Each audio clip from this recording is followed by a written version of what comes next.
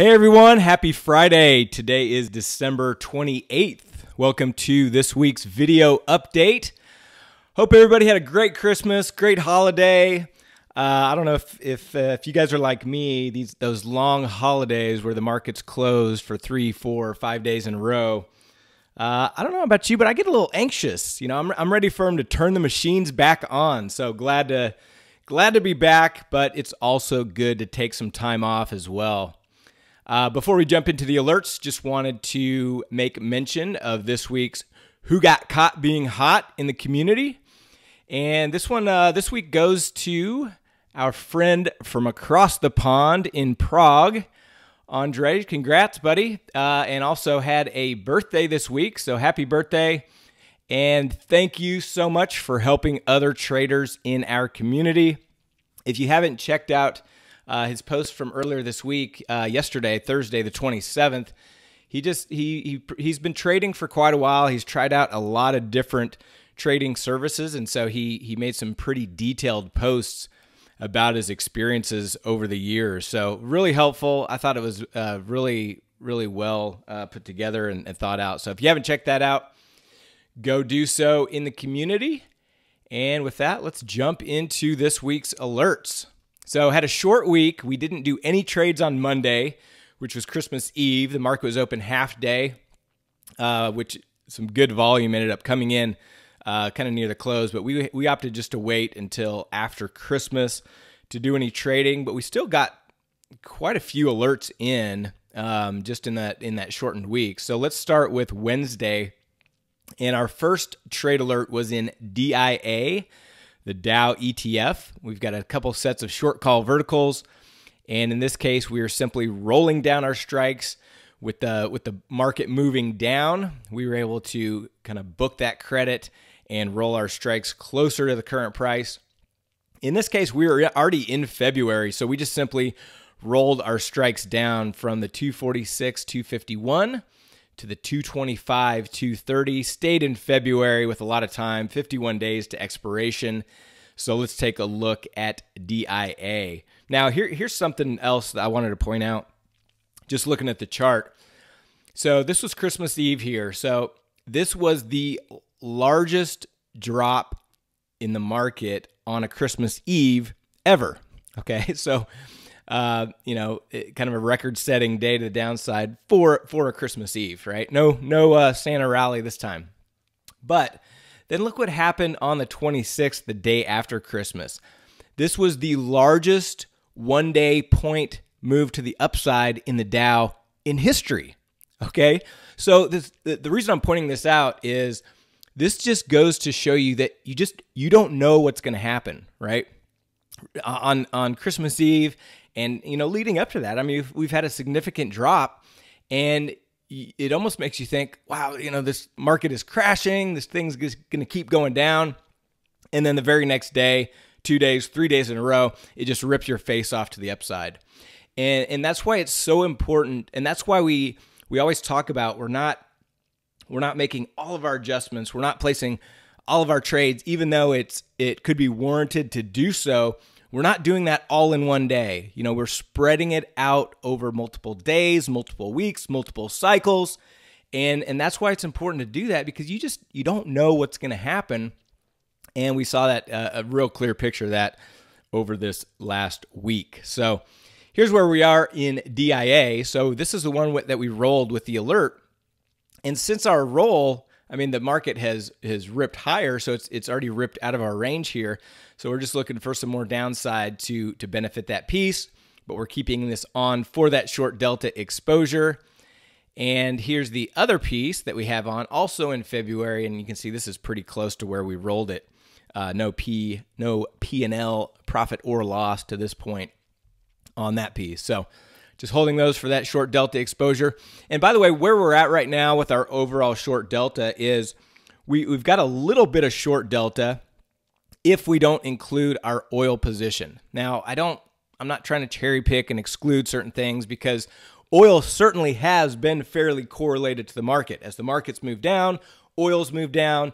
On days when the market bounces higher, a lot of times oil's moving higher. So we don't want to exclude that, but we also want to take into consideration, where we're at with everything. So we're actually a little bit long delta. If we include our oil, if we took the oil piece out, we would be actually a little bit short delta. So I'm comfortable with where we are. We did add a little bit more short delta today to our overall portfolio, which I'll get into on J&J. Of course, I'd love to have more short delta because I think there is some more risk to the downside, but we also don't know that, right? So we're gonna play it. We've seen a huge move down. We're getting a little bit of a bounce higher, so we'll continue to add short delta. We're not going to do it all in one day, but as we see opportunities to do so, we will continue to add some short delta in for that downside protection. So that's DIA. Next trade was a closing trade in Netflix. So this is a short call vertical that came down on the day after Christmas, and we went ahead and booked that one, booked over 50% of max profit on that piece of the trade. That did take off some of our short delta, but we just thought it was a good idea to you got to book those profits. You don't want to get too greedy, and so that ended up being a good thing as Netflix did turn around and go higher the rest of the week. So in hindsight, that was a good trade. And then next trade was a rolling adjusting trade in SMH, the semiconductor ETF. So we had a short strangle on there, and we were getting down close to that 21 days to expiration. At that time, there was 23 days, and price had breached our downside short strike. So what we did is we rolled down our calls and rolled out to February. So let's take a look at what that looks like. If we go to SMH, it's basically a straddle. So we rolled our calls down to the 85 strike. We already had the 85 put, rolled the whole thing out to February. So now we've got the 85 straddle in Feb. The other thing I mentioned on this week's earlier video was, these strikes, now they've gone to 2.5 points wide, but at that time the only options were 5-point wide strikes. And so we were kind of limited to either the 85 or the 90. We ended up rolling up to the 85, rolling down to the 85 in that case. And so you just got to kind of play the cards you're dealt and use the strikes that are available at that time. So that's where we're at in SMH. Next trade was a closing adjusting trade in SPY. So we closed out our short call vertical side of our iron condor. Price had moved down, breached the downside break even. So we closed that out. Still holding that short put vertical side. So let's take a look at that. If we take a look at SPY, go to our Analyze tab. Now you can see with the last few days up move, this price has moved all the way back into range. And so now we are looking for a little bit more upside on that piece. And then if we do get it, we'll go ahead and close that one out, book a profit on that iron condor overall, and continue to manage as needed. Now, also, we had added another full iron condor centered around current price. Now you can see with the recent up move, now price is all the way up here, kind of in the upper range of that iron condor, which is fine. I mean, that gives us a little bit of short delta, right? And so we're still well within range, nothing to do here. Implied volatility has gone up since then too, so we're down a little bit on the trade, but still well within range. So just going to continue to hold and manage that as needed. Next trade was an opening adjusting trade in SPY. So that's the iron condor that I just showed. We opened that in February with 51 days to expiration. IV percentile at the time was 99. Next trade was a rolling adjusting trade in XRT. So we rolled our strangle in XRT from January to February. The calls had very little value left. This had already been adjusted once, and so in this case, we went inverted. So we've got the 41 calls, 43 puts, the inverted strangle, and we're out in Feb. So I got a couple of questions on this, and this is a little bit confusing if it's your first time. But if a market keeps moving down, you're just going to keep rolling your calls down. And in this case, we rolled it down to the point now we're inverted by just a couple strikes. So we're just continuing to hold. Now price has bounced back, so we've made back some money here, and we'll just continue to manage this as we always do. So if this market rips higher, we might need to roll our puts up. If it continues lower, we may need to roll our calls down. If it stays in our range, we'll just continue to collect that theta and then end up booking a profit. So that is the name of the game there. Next trade was a rolling adjusting trade in the QQQ. So similar to DIA, we've got a couple sets of short call verticals. These were originally part of iron condors. We've continued to roll them for that short delta exposure. In this case, we were well over 50% of max profit on that piece of the trade, so we just went ahead and rolled that down. Stayed in February with 15 days to expiration, so we did not roll out in time, just simply rolled our strikes closer. Went from 165, 170 down to 149, 154.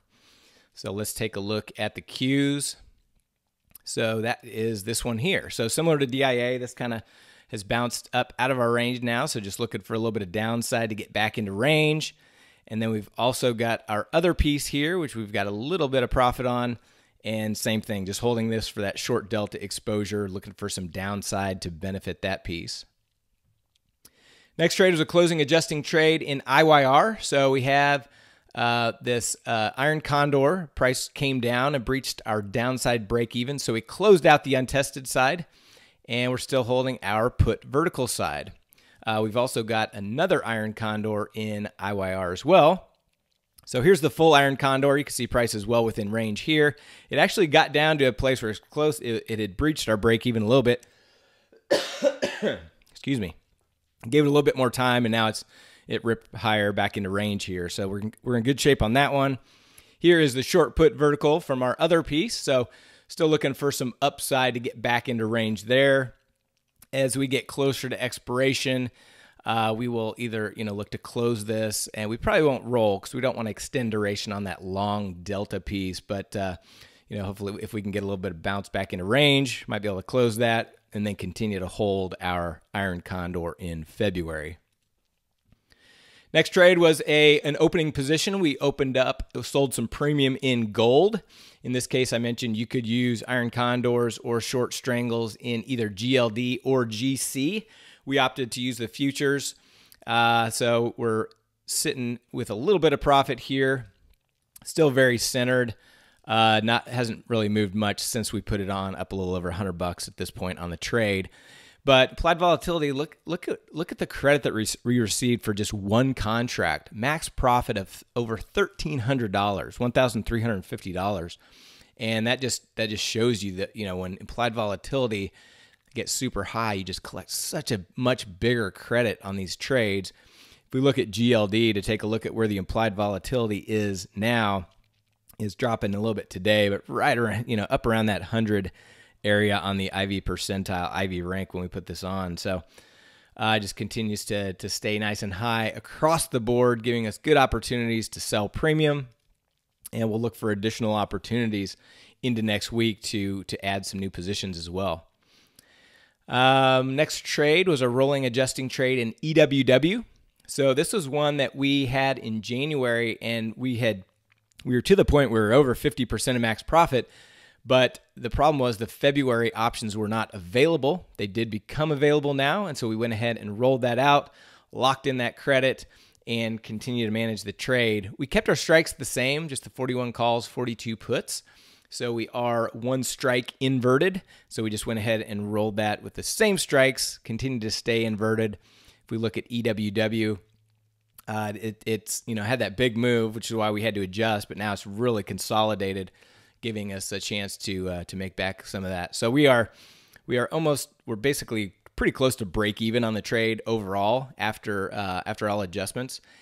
And again, look at that massive move, and for us to have been able to get back to break even in that short period of time, that just again it proves the methodology, the strategy of staying mechanical with your adjustments. Because again, I know when price is really moving, like we've seen in a lot of symbols, you almost think it's never going to end, right? It's just going to keep going in that direction, but nothing goes in one direction forever. And that's why this methodology is so powerful. And the reason you have to stay small so that you can stay mechanical and make those adjustments and weather a big one-directional move, because eventually price is going to reverse or start to consolidate, and either of those is fine. And we can get back to profits if we just stay with the program, and stay mechanical. So that's where we're at on EWW. Next trade was a rolling adjusting trade in our friend Natty Gas. So what we did is we've got two different adjusted short strangles in Natty Gas. In this case, we just rolled one of them out. We weren't down to that 21 days to expiration. We still had a decent amount of time, but the March options were to the point where they're at 60 days. So getting in anywhere from 30 to 60 days is good. So just to diversify our time, we went ahead and rolled one of our strangles out to March with 60 days. And we adjusted our calls a little bit from, and this was pointed out in the community, so this is incorrect. We did not adjust our calls. We adjusted our puts from 405 to 3.7. So we're still inverted, but we opted just to adjust those puts, not calls, just to get a little bit more credit. So here's where we stand in Natty Gas. So this is the, let's go back to that one.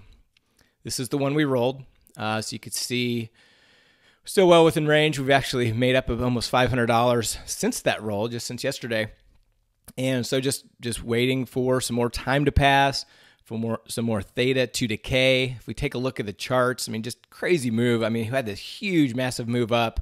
Price consolidated a little bit. Now it's reversed. It's almost back to where it was before that huge move, which is crazy, crazy, crazy move. So, but again, the reason we were able to stay in this trade is because we stayed small enough to withstand these huge volatile moves. And now we're just waiting for time to pass to continue to collect that theta. Hopefully price plays nice and just continues to consolidate. And if it does, we'll roll this for a couple cycles and be back in the money. The other piece that we have is the 4-strike straddle.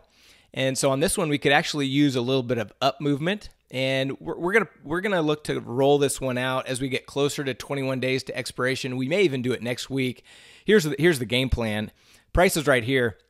And if we get a decent move up and more towards the center and we get some more profit back in this one, then we'll probably roll before that 21 days. If it just kind of hangs out here, we may just kind of wait and see what happens. Obviously, if it continues moving down, we may need to roll our calls down, collect some more credit, and then roll out in time. So we'll just see what happens. Obviously, optimal would be for price to move a little bit higher, and then we would roll that out, continue to collect that credit, continue to play that time decay game in Natty Gas.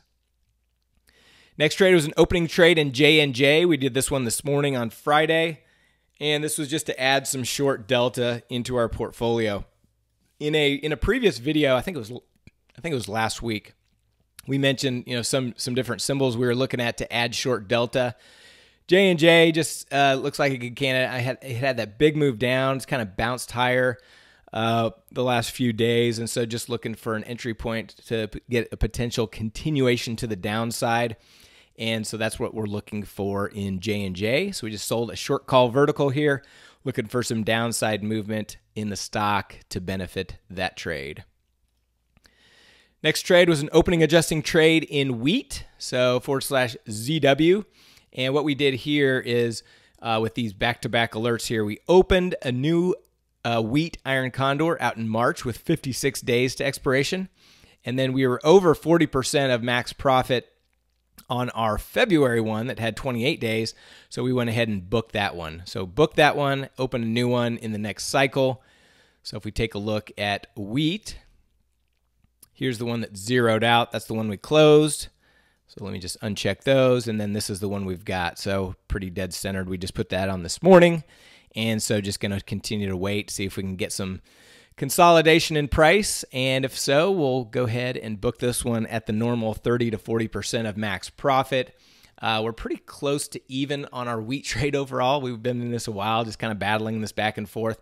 But I don't mind that because it's just giving us that exposure to a commodity that's not correlated to stocks or bonds or nat gas or oil. It's just another exposure outside of those. So I like having at least one grain on basically at all times. In this case, we're just continuing to hang on to our wheat position and add and book profits, add to book profits until we get back. And so that's what we're doing there. So those are all the alerts. Let's take a look at some of our other positions here. Oil, We've got these two pieces on our 54.56, and prices is right here. So just looking for some more upside in oil to benefit that. What a move on the 26th, right? The market was up, had its biggest day up, and oil was up over 10% that day, which was, I mean, great for our position, but big move there too. So if we can just get a little bit of a bounce higher here and kind of consolidate in this range, that would be ideal. Obviously, the market always doesn't do what you want it to, so if it does continue lower, we will continue to play the game by rolling our calls down. If we take a look at how much value is left in our calls, you can see we got quite a bit. So not looking to make any adjustments at this point. Also, we've got 48 days left in that March cycle, so a lot of time left. So just really playing the waiting game here in oil. And then our other piece is the 53 call, 63.5 put. Where you can see kind of similar story. I mean, prices hanging out down here, just could use some upside movement to benefit that oil trade. ES, we've got this long put vertical that we've got on for short delta exposure. We've got some profit here, just looking for some more downside to benefit that. I mentioned gold, I mentioned natty gas. Bonds, we've got a short strangle on here, just playing the waiting game here, looking for some more theta to the K, some IV contraction in bonds. I mentioned wheat. We've got Apple. We've got this long put vertical here for that short delta exposure. So just looking for some more downside in Apple to benefit that. DIA, EWW, EWZ. We've got a short strangle on here, pretty close to where we put it on, dead centered in our strangle. So just playing the waiting game there. In Facebook, we've got a short strangle on here. We're in the profit on this trade. Just looking for some more time to pass, some more theta to the K before we book this one.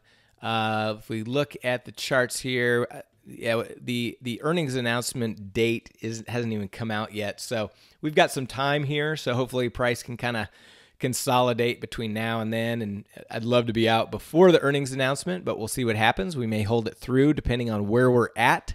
We'll just have to see. FXI, the Chinese large cap ETF. We've got two butterflies on here. Here is our one in February, and this is our put butterfly. You can see prices well within range here, and this is one we put on after price kind of broke out of the range on our call butterfly. So just looking for some upside movement in this one on our January fly. IWM, we've got two pieces here, kind of similar to SPY. We've got price that came down and breached our break even. So we took off the untested side. We took off the call vertical side, still holding this put vertical, looking for a little bit of upside to benefit that. If it moves back up into range to a point and we can book a profit on that, we will. If not, we'll just kind of hold this for now. If it moves too much lower, you know, if we get to a point where it has a very low probability of getting back in a range, we may just close it out, but we'll see what happens. And then our other full iron condor we've got in February in IWM. You can see it's dead center, just waiting for some more time to pass there. IYR, I mentioned, J&J. Lulu, our good friends Lululemon. Excuse me. Just looking for some downside to benefit that. This is one we put on for some short delta exposure. We were at a point where we were at or near 50% of max profit. We opted to hold it. Just to keep some of that short delta exposure on. Obviously, in hindsight, we wish we would have booked it. I think some of you mentioned in the community that you did go ahead and book that, so good job on that. But we're just, if we get a continuation to the downside, we'll be good here. QQQ I mentioned, SMH, SPY, XLK, also another short delta position we've got on. You can see prices still within range here, just looking for some downside to benefit that.